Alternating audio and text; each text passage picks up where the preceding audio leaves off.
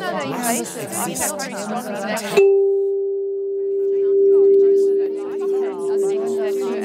And of course, I've worked on that side of that Pay attention. will actually take you to the iNaturalist pages where I Between uploaded my us, specimen. down there, the earth is balance. Can you hear it? Can you see it? Can you be it?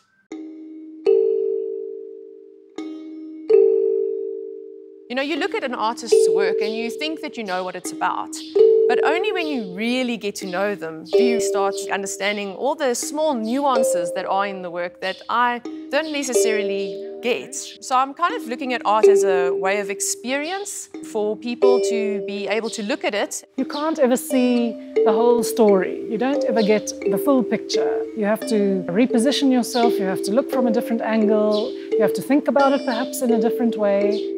I love watching people's reactions because in a gallery space, they're always allowed not to touch. And I always go and say, you can put your whole hand in there. And they're like, oh, really? Obviously, children have a ball too. I think that kind of transformation that you go through during the creation process is important. But then I'm also interested in how there's transformation in the viewer when they're actually looking at the work and they're engaging with the art.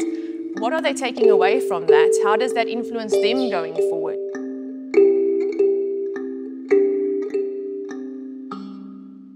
I am always interested in the microscopic or the micro within the macro, which even if you look within each cable, they're still made up of lots of smaller ones.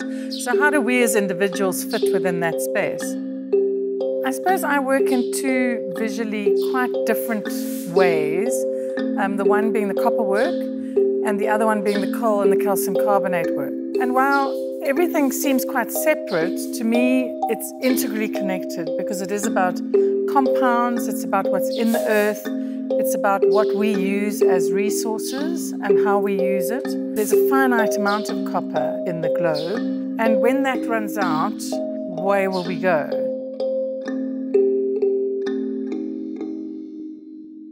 I'd heard about Robert Rauschenberg doing screen prints using corrosive materials on metal, and that really inspired me because I loved the idea of the eating away into the metal, the destruction of the metal as you put an image on it. And so I started experimenting, and I couldn't get anything like what his works looked like, but I came up with my own process.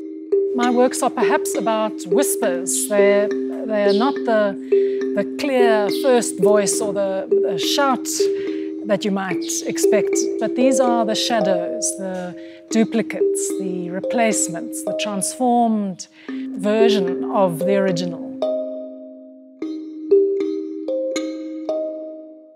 We have a very anthropomorphic kind of view where the human is always at the center and then everything else is around us and we can use everything.